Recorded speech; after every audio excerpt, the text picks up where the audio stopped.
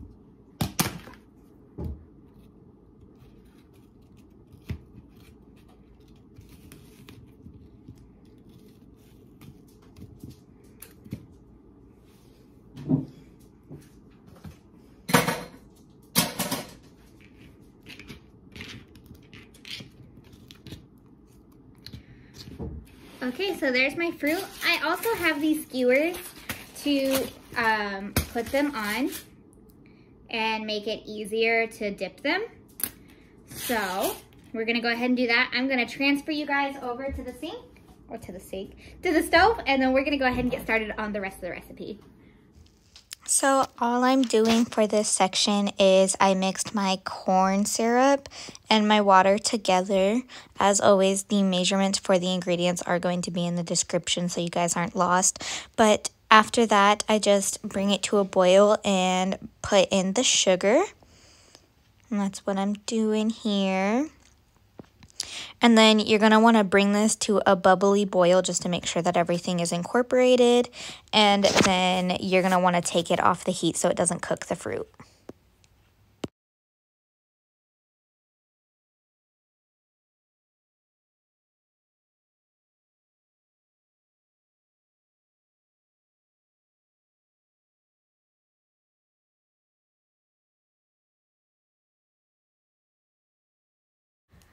So now that you've taken your mixture off of the heat, what you're going to start doing is dipping your strawberries and your apples. You can do this with grapes, bananas, oranges. You can honestly do this with everything. But I only had some strawberries and apples around, which those are like two of my favorite fruits to do this with. So definitely recommend that first before trying others. Now, all I'm doing is just going through the motion of doing every single one of these. So we're going to go ahead, go through that, and then once you are done dipping all of your fruits and vegetables, you're going to want to leave it in the freezer for about 6 hours. I actually left it in the freezer overnight and for part of the day for these.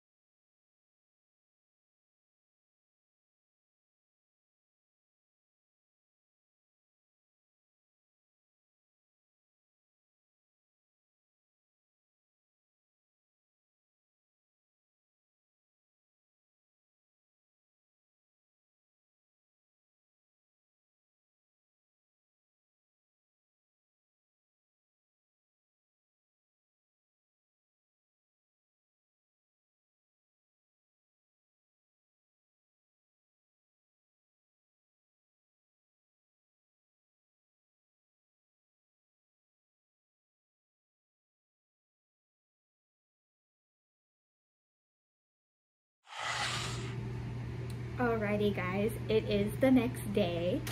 I am currently getting ready to go to the gym, but here they are.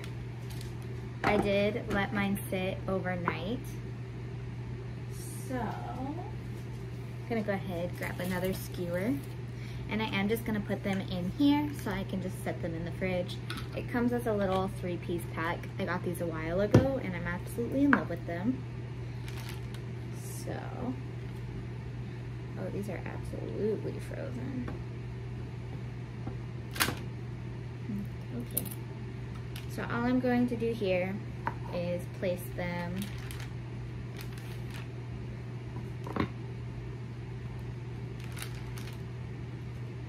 so they should feel hard on the outside because they are coated with sugar.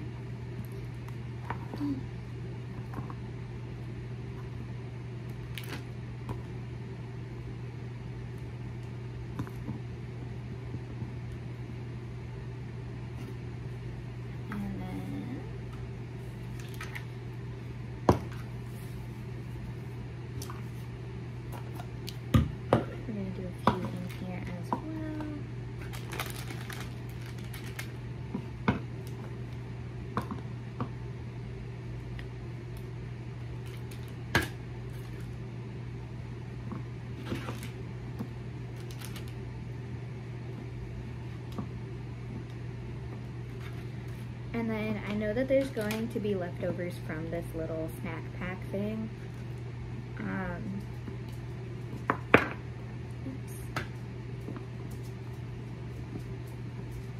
So I'm probably just gonna put the rest in like a baggie. But I wanted to make this so Jacob could take it to work. And then it'll just screw on like that.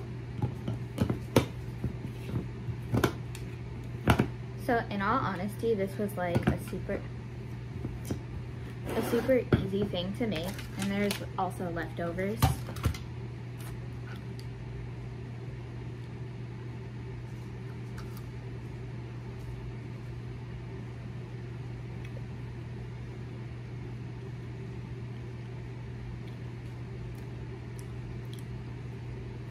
This is such like a good treat to bring like on hikes and things like that, because not only is it super refreshing, but it's super easy to make in all honesty.